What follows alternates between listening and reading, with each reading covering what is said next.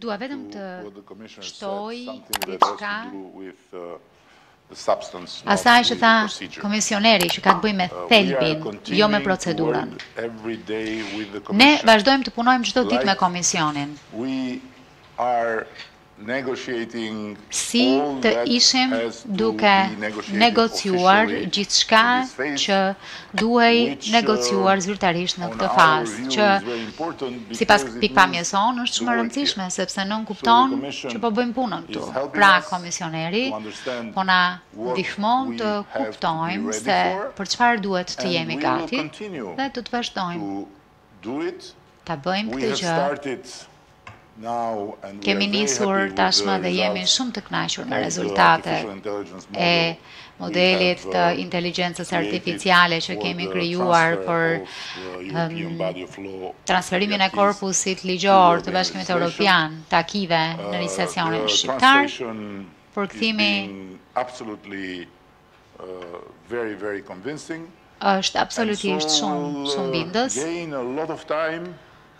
Kjo ndërkohë do të na bëjë të fitojmë shumë kohë dhe kur procesi të hyjë zyrtarisht në fazën tjetër, do të jemi shumë më të përparuar. Shikoni,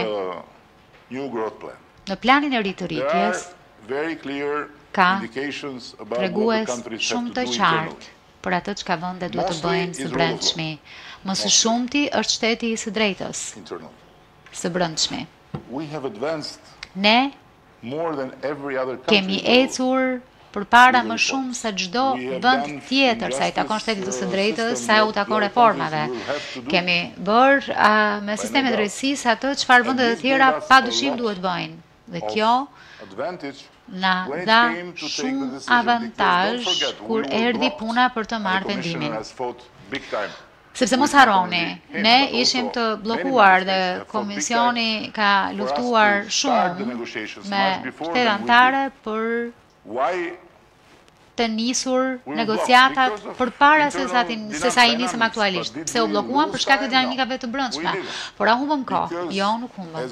Sepse ashtu siç tregon procesi i kontrollit e analizës legjislacionit, tregojnë faktet, ne kemi punuar ndërkohë, komisioneri na ka ndihmuar, na ka mbështetur dhe kemi punuar. Nuk është se tashmë jemi në momentin përfundimtar ku çdo vend duhet të bjerë dakord dhe ne do të bëhemi antar.